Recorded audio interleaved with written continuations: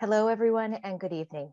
My name is Taryn Urquhart, and I am the Arts and Special Events Programmer here at the West Vancouver Memorial Library.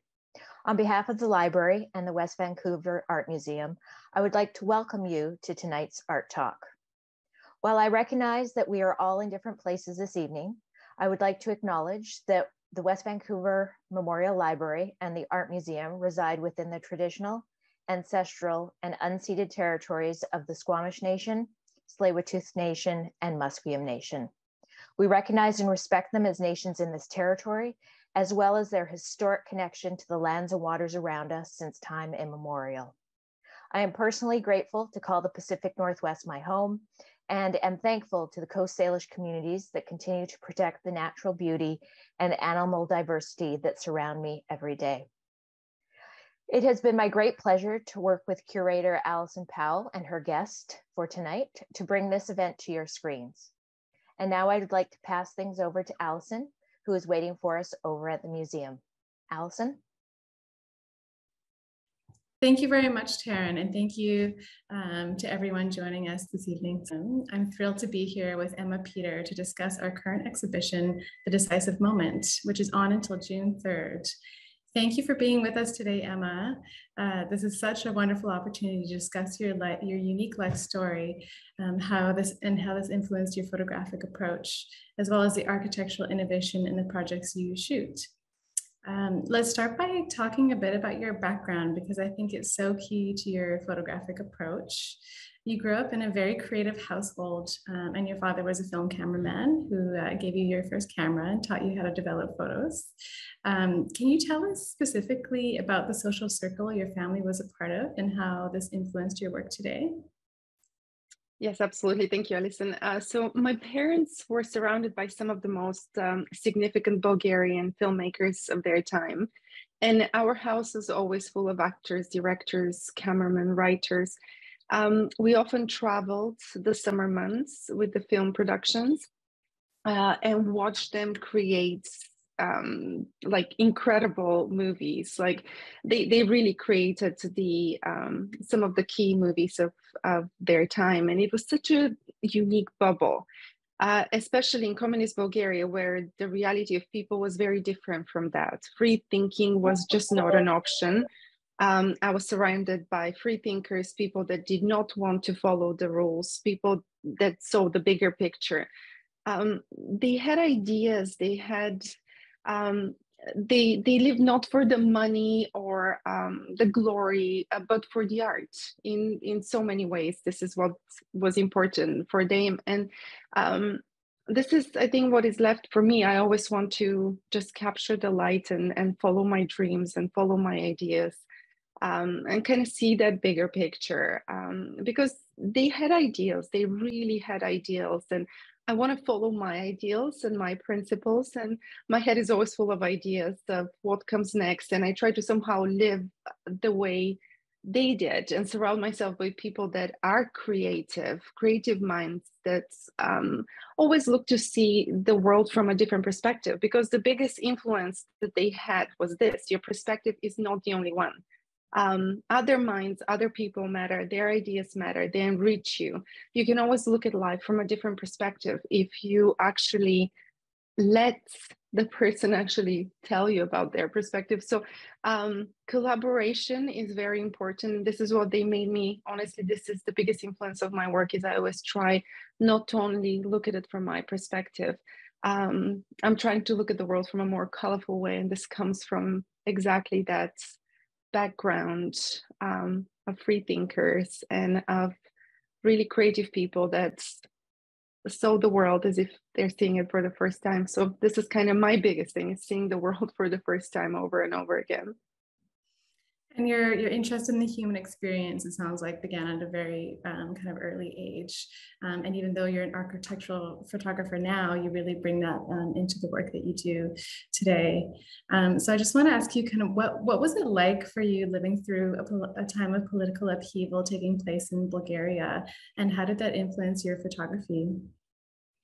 Absolutely. The events in Bulgaria pre and post-communist times, during the communist times and post-communist times, in many ways were exceptional times to witness. I was 11, 12 years old. My parents took me to all of the protests against the regime on the streets. It was a very turbulent time in entire Eastern Europe.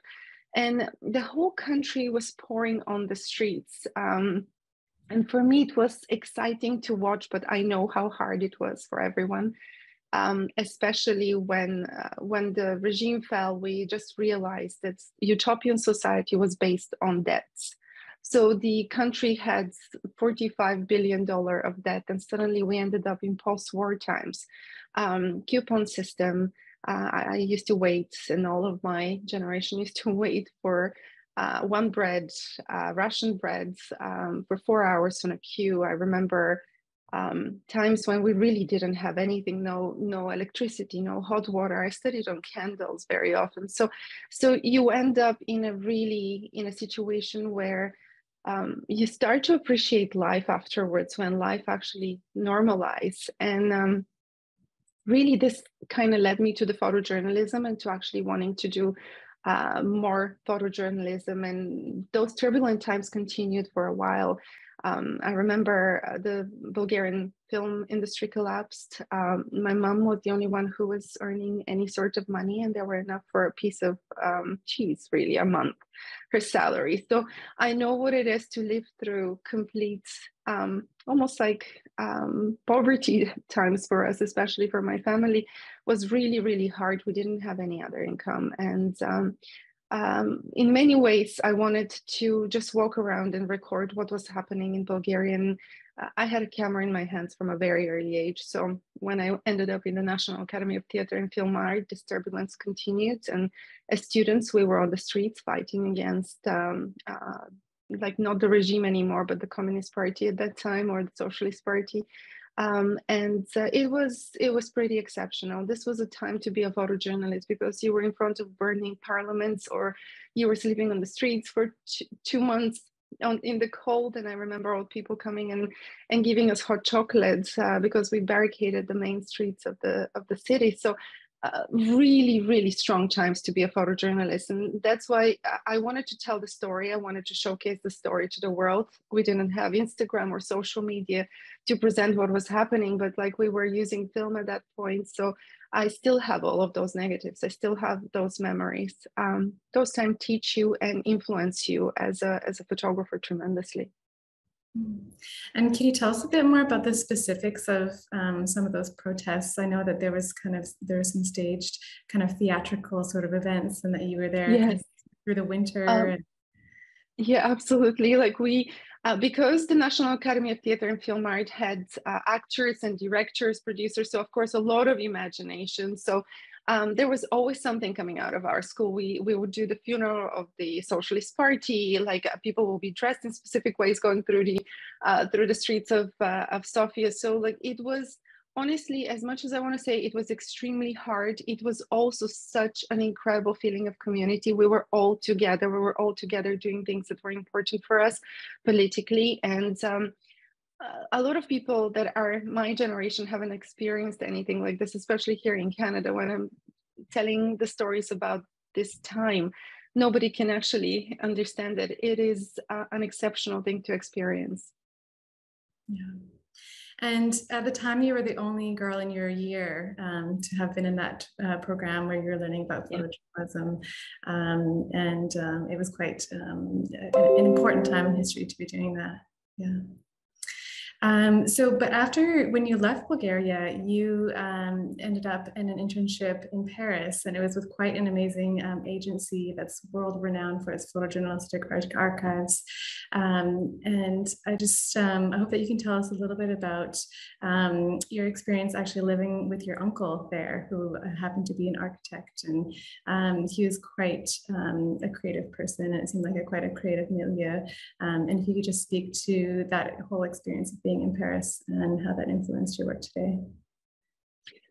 Paris was one of my opening of doors. I always call them opening of doors, because you end up in situations where somehow your life changes, and changes very dramatically, and a new, almost like new life emerges. And I feel this was the moment in Paris where I kind of found myself a little bit. And I spent 4 years in university, and honestly, those months in Magnum, when I was in Magnum, taught me so much about photography. And together, combined with living in a very artistic family, my aunt is an artist and my uncle is an architect. He was a Canadian architect. He won quite a few awards here as well. So their world was extremely artistic as well. So the first thing he did, because he still is a big fan of Corbusier, he took me to one of the Corbusier projects in Paris. And I remember just walking around and thinking, wow, the people walking through this beautiful minimalistic building, it was such a symbiosis between architecture and photojournalism that I thought, okay, maybe this is what I want to do. This is kind of visionary. Understanding more about the work, Corbusier's work, was very kind of key for me, because I saw somebody who, in times when the architects were doing the same work, very ornate work, he saw somehow the future. He did this beautiful minimalistic buildings, and I want to see the future. Like, I want to have a glimpse of what our future will be. And that's why, for me, this was really a special moment, because I thought, okay, wow, he saw the future. I want to learn how the other architects, progressive architects, are seeing the world, what they can do with the world and with form. And this is kind of where the love with architecture really started. I was thinking I need to find those negatives, actually, those first photos I did there, and have a look at them properly. But Magnum taught me one thing: you can't take for granted photographing. Like, you need to really think about what you're photographing. When you're pressing the button, it has to be an experience. You can't just press it for the sake of trying to capture something or the luck of it. You really need to feel something. And that's why the whole exhibition and my whole life is kind of based around that decisive moments around Cartier-Bresson and all of the people in Magnum, because Bresson was alive, but he was quite old. His wife, Martin Frank, she was around us. She looked at our photos as we were working, and like Abbas Kurilka, some of the most significant photojournalists in Magnum, they really were showing us their perspective of life and how they'll approach subjects. But looking at their photos over and over and over again, because this is what we did, we were stuck in the archive selecting selections of images for different publications, for stories that were ordered. Your eye gets so used to looking at beautiful photography, then when you go outside in the street, you can see it, like our eye gets so, I always say it's a muscle, and it gets used to seeing these beautiful images if you actually can see them. So that's why I always advise students to always try to look at beautiful photography, because this is the way to learn. We're visuals. We need to learn through a visual language. So in many ways, it was important, like the whole experience was important, both from the love of architecture and kind of the love of photojournalism, and them combined. And you had to be very selective of the images that you would take, because it was only a very limited amount of film that you had, right? So how, exactly. Just kind of following from that question, how would you see a shot and choose it? What was your kind of process there when you're learning? It's a feeling. You have to feel it. Like, you have to somehow look at the light, the person that is coming through. And I think that this is what I loved about the photojournalism in general with the Magnum photographers. They actually found a scene. I remember looking at some of their contact sheets. They found a scene, and then they knew what this scene is going to look like if people are passing by, or during an event, they knew what to look for, So you start kind of somehow understanding what you're looking for, or like kind of seeing those little angles that could be really magical, and then wait for the right person or bird or anything to happen, or a shadow. So I think that you need to see it first, and then you need to realize the potential of the moment, and then from then on, everything kind of works. And that's why we talk always about the eye, the heart, and the lens being aligned. So this is really what it means to take a photo.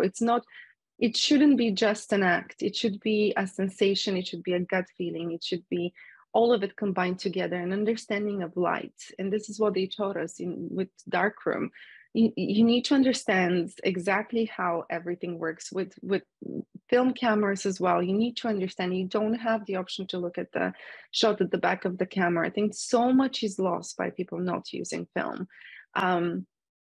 I think it's important. So this was, for me, those were the moments. Like, this was the whole concept, the eye, the heart, and the lens aligning. And it's all about the decisive moment, right? And that was why it's such a key kind of phrase for us in the title of the exhibition, and that big influence from Bresson on your work, which we can clearly see in the photos in the exhibition.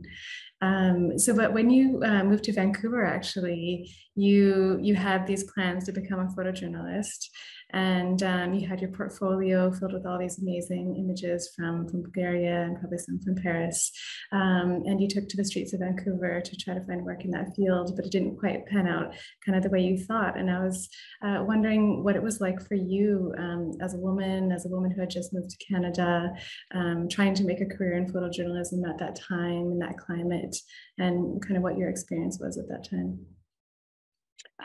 I had big dreams. So of course, like, I wanted to work for an agency, or I wanted to work for a newspaper, as I did back in Bulgaria. So I really came to Canada thinking, okay, this is the big opportunity. And I had my huge print portfolio, 30 by 40 centimeters, black and white images of all sorts of events. And I did my resume and I knocked on every door. I literally walked. It was very atypical to just be walking and knocking on people's doors and saying, "Hi, do you want to hire me? I'm a good photojournalist." So unfortunately, nobody did. I didn't get a call back. Nobody was interested in someone so young, and especially, like, I think that in many ways at those times, most of the photojournalists were guys. They were out on the field.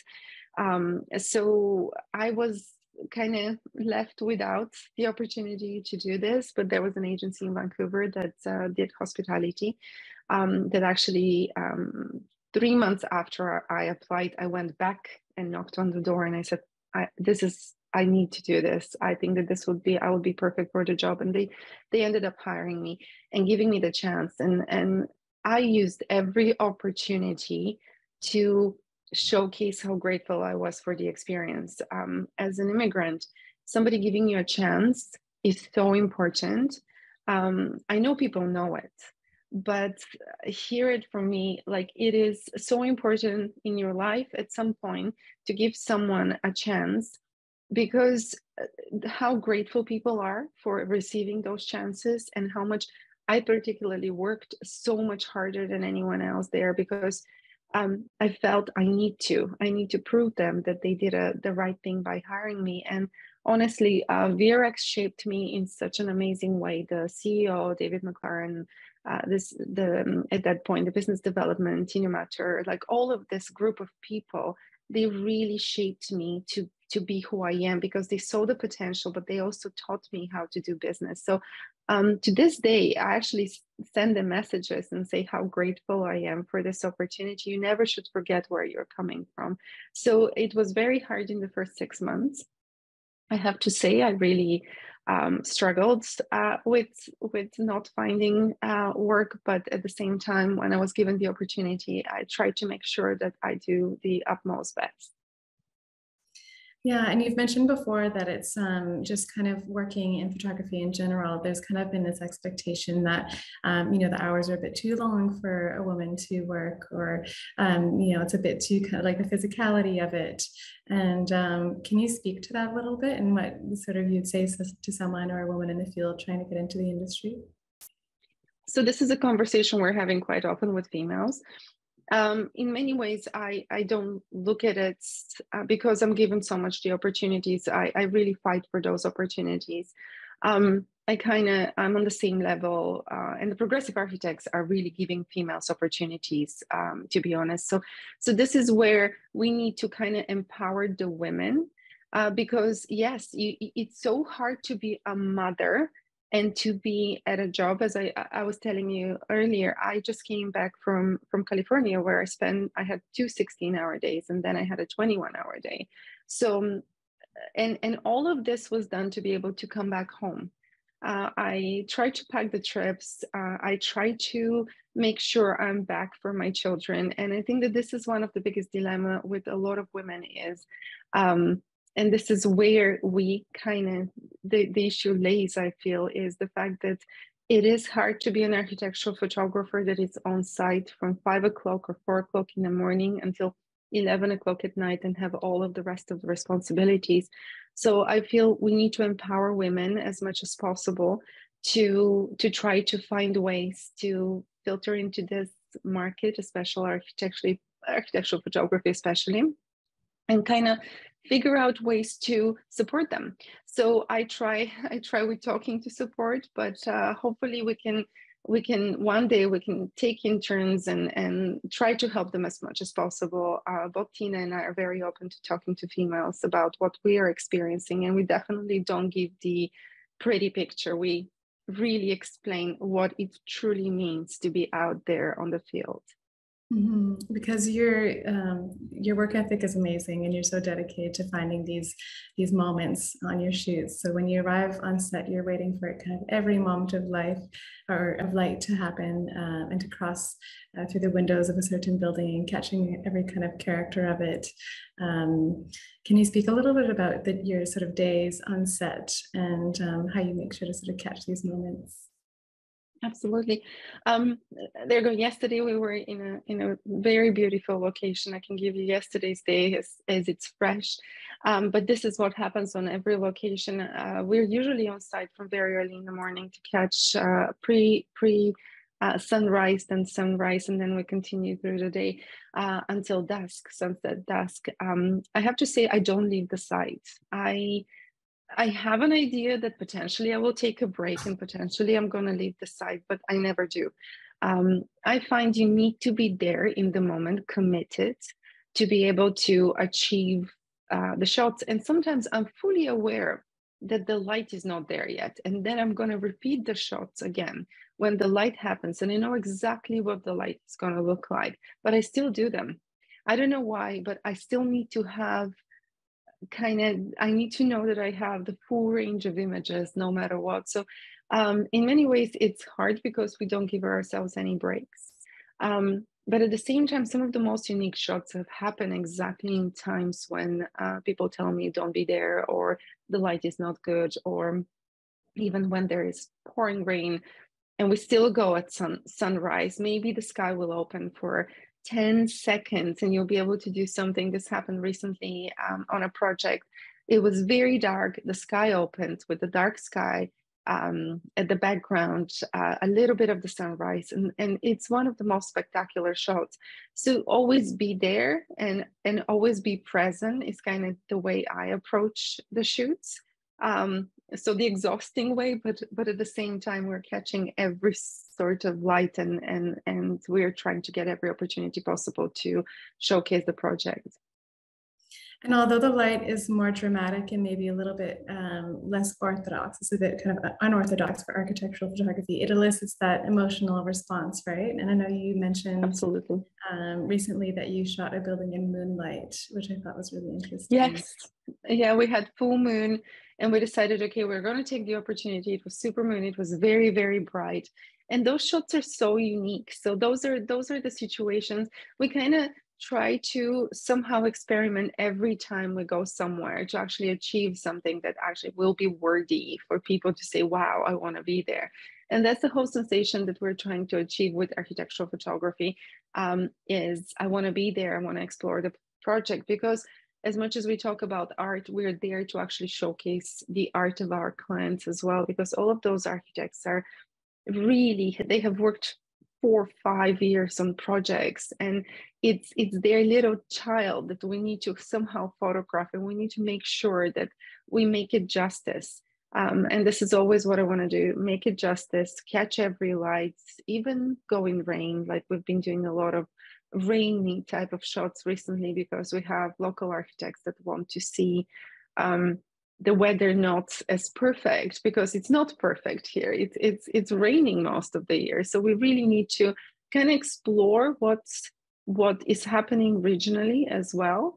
So we're trying to stay true to somehow what's happening in Vancouver, especially with the rain. So the rain shots have been very, very successful, I have to say. And very iconically Vancouver, absolutely. And now as the show has opened, it has actually spurred a bit of a discussion in the press about the meaning and the significance of architecture.